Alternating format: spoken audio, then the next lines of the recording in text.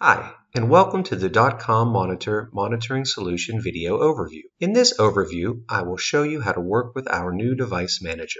Let's start with the devices first. To create a new device and configure monitoring, simply click the New Device button and select the monitoring type you need.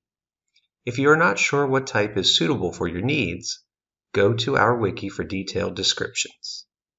From within the Device Manager page, you can access a device online report in one click and see device statuses and other details. Also, from the device list, you can access the device action menu by hovering over this three dots icon. Let's say you want to edit monitoring locations for your device.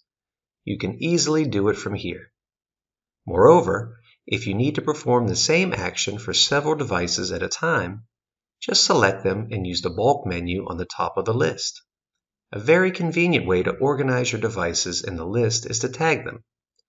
To do this, you can either use Tag Manager to create a new tag and then tag a device, or another way to do this is to use the Device Action menu and add a new tag right away.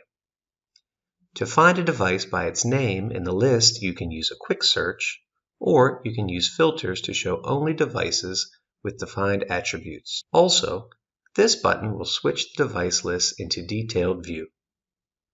On the left side menu, you can switch between solutions and sort the list of devices by monitoring platforms and device statuses, as well as access all types of available reports.